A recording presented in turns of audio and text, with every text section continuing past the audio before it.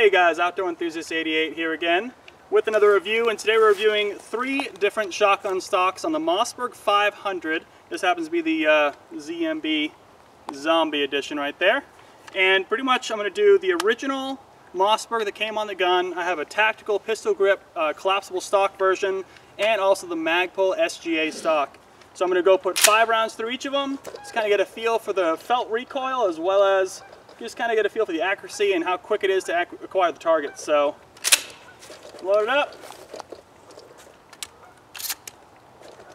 I have a feeling, because the way the price point is for these, and we can take a closer look at the table at the end, but I do have a feeling with the price point is that the Mossberg stock itself being the cheapest at about 20 bucks, followed by the tactical stock at about 40, and then the Magpul's, pushing 90 bucks about.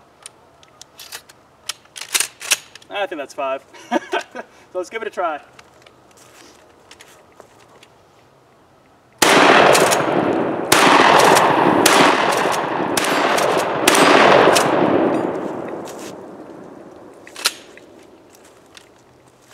Alright, not bad guys. Yeah, let's test out the other 2. Alright, next up is this collapsible tactical stock. They're pretty cheap. You get them for about 40-50 bucks. It does have kind of a cheap little compartment on the bottom here. Pops open. Doesn't hold very well. Again, this is a cheap stock. It does come with a buffer tube. Comes with a cheap kind of flimsy stock. So I put a Magpul MOE on here. So we're going to shoot 5 rounds to this one as well. It does have a cool tactical look to it. Debatable if it's any more reliable or comfortable to shoot compared to any of the other ones.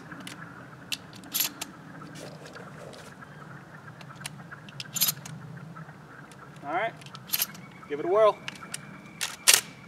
It does have, when you have to release the slide, you actually have to use your thumb and kind of readjust a little bit, push it up, so that's kind of annoying, I would say.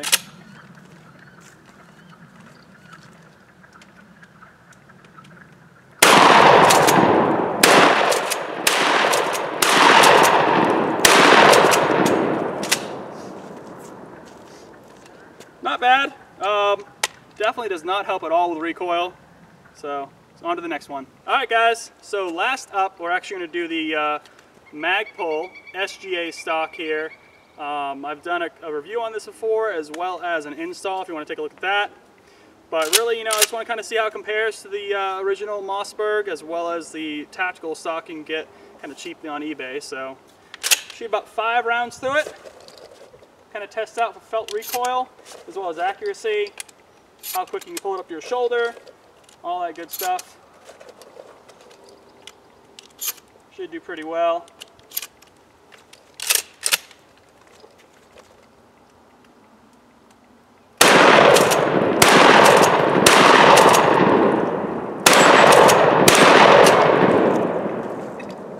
Works really well. Alright, so we're back at the review table, and I wanted to kind of get a close-up look on these 3 different kinds of stocks, give you guys some specs, and then also kind of talk about some of the pros and cons with these. I mean, you saw how well they did at the range, and really the question probably on everyone's mind is the Magpul worth over twice as much money as, a basic stock? Actually, it's 4 times the money for a basic Mossberg manufacturer stock. So, we have the Mossberg 500 I used on the range here. Here it is right here. 2 spacers in there. There you go. I love this one right here. The Zombie Edition is great with the additional expanded magazine tube here. The sling mount worked really well, I thought, with the Magpul stock. And if you want a deeper review on this, I have an install video as well as a full review on the Magpul stock. Take a look at that. So basically, first up, and I'll show you guys here, is the traditional kind of OEM manufacturer, you know what I mean, like OEM original Mossberg stock. It's polymer, it's, you can hear the rattling around there. You can see I just kind of tighten the screws on there, but the bolts in there keep it together. It does come with a sling, little stud there to kind of go with the stud on the top of the shotgun here, which I'm not a huge fan of, just because it does come loose and it will twist your sling around. Eventually it will kind of pop out, and when you do tighten it down and put thread locker on it, it's kind of twisted and it's not lined up right. So, I don't usually put a sling on that shotgun particularly, but I want to show you guys the weight difference in these two as well, in these three. So here's the original, 22.5, okay? So that's something to consider, think about. Next up here is the, I should mention that these are about $20, you know, and it's pretty easy to install and take off. The other thing is kind of cool about this one is it has a cut for actually taking out the trigger group, which the Magpul, you might have seen my other review, does not have that cut, and it takes a little bit of tooling to get the trigger group out with the stock installed. But this bolt, you need a really long screwdriver, really long, I believe, flathead, goes all the way down, so you can tighten this bolt, because the bolt, obviously, you know, it's a long bolt, but it only goes out so much to get into the threads. So something to consider. No available without modification, no available slings or anything like that. I think they do sell one that can go over the top here, but they, you know, if you want one like with a side sling here, you're gonna have to make some cuts. But so that's this one. Then you have this kind right here. Now this is a cheaper, you know, tactical looking stock. I mean, it's a little rattly. It did have a really cheap stock on it. Actually, it had a like a generic, you know, mil spec looking thing, but it was like really cheap plastic. This is actually a Magpul MOE I just threw on here. It's not all play in there. It's actually the bolt twisted around, but you can see it's a little bit of play. And I believe this is the buffer tube that came with it. I believe it's commercial spec. You can see the cut there. So this is the commercial spec Magpul MOE. 6 position, which is good. You can tighten it down right here. Little castle nut. You can actually go and take it off. There's a bolt in there, so it's pretty easy to get. You can actually use it. We kind of goofed around a little bit. When you do take off the buffer tube, you can use it as like a pistol grip shotgun, which is not very useful. It's cool looking, but it doesn't really do much. This has a little latch in the back here, which is basically useless because I find after you shoot it a while that this latch actually pops open, so you can't really store anything because it will just drop out. Actually, I've seen it before and I'm shooting it and it ends up like that. So something to consider, but this is about $40 or so. The actual Magpul here, I'm sorry, the Mossberg here, like I said, is about 20. The weight on this with the Magpul little OEM stock, it's pretty light, 19.4. Yeah, 19.4. So far it's really light. Now, you look at the Magpul here, which is good, right? But obviously I haven't taken this off and haven't weighed it separately, but what Magpul's website states is that the actual stock, so I can get them all on the table for you. The Magpul stock here actually comes with the 2 spacers installed out at about 24 ounces. So it is the heaviest of all 3. However, it's a much higher quality, I would say.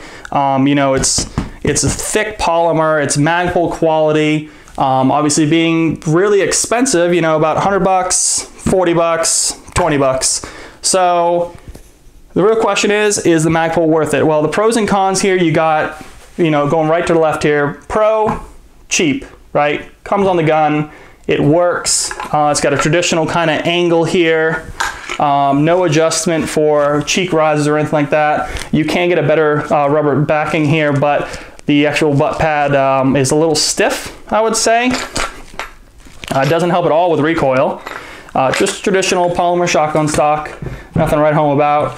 This one is really cool looking, and I think it feels great in the hands, but it had a problem with reaching around to, you have to actually move your hands around to get to that slide release, which is not a problem with the more traditional designs right here. So you have to kind of loosen your grip to get to the slide release. Easy to install, easy to take off. Rattles a lot more, obviously. The adjustment's really easy. So adjustment, if you're really worried about adjustment, this is probably the way to go. Recoil is pretty bad, I would say. There's nothing really, because you're holding your hand up here. Normally when you're gripping the shotgun around here, at least your hand will help with the control the recoil, but when you're gripping it down here, you know, you're pulling the trigger up here, you're kind of, unless you hold on really tight, you're not going to really do anything. You're actually hitting most of the recoil into the back here. And this is a really hard rubber pad. It's the hardest of all 3. something to consider there. So it's definitely not gonna help in recoil. Not the most fun to shoot after a couple hundred rounds of shotgun shells, but that's the nature of a shotgun too. So then of course you get to the Magpul here being more expensive. However, it has a nice butt pad. You have the spacers that are easily interchangeable. And something else to note is it does have multiple, you have quick detach mounts here you can put in, you have slings, webbing sling areas here. And same with this, you can go and put a web through any of the slides here. You can go and put a quick detach on here if you wanted to.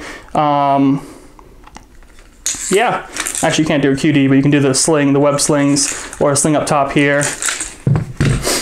So these are this one right here. This does come with a really nice angle here. You can actually go and hold it right here, and you can see it's a much sharper angle than the original one. If you can see that.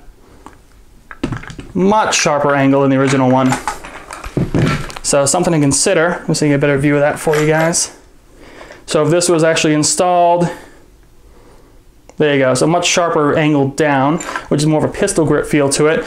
But you know, after shooting quite a lot with all three of these, I'm gonna have to say I think the Magpul is worth the money. I mean, if you're gonna really shoot your shotgun quite often, you know, like we do, we go bring out to the range off and on, you know, bring 100 shells at a time out and just blast away either pigeons or soda bottles or steel plates. I mean, you know, just whatever, just kind of goofing off. We usually save the shotgun for last and just kind of annihilate whatever's left on the range before we clean up. But I think Magpul is the way to go, to be honest. I know the price is quite high, but find it on sale for about 90 bucks, sometimes like 82, I think I've seen is the lowest for different colors, like orange or the gray. But find it at a good price, because eventually you're gonna get tired of the recoil problem with this. But now if you, another end here is if you are just gonna use this as like a closet shotgun, something you're just gonna leave, not use very often, home protection, then the original, just fine. I used this for several years since buying this shotgun before I upgraded to the pistol grip. Then a couple years later, up to the Magpul. So the original, if you're just gonna leave it in the closet, works just fine, no problem whatsoever. But if you really want a comfortable shotgun stock and you're gonna shoot it quite a bit, you want something that can you know, be used with various optics, or if you wanna have something you can use for various slings or anything like that, I think Magpul is the way to go. So, well, hey, you know what? Thanks for watching, guys. Subscribe to the channel, like this video. Let me know if you have any questions below at all, and have a good one.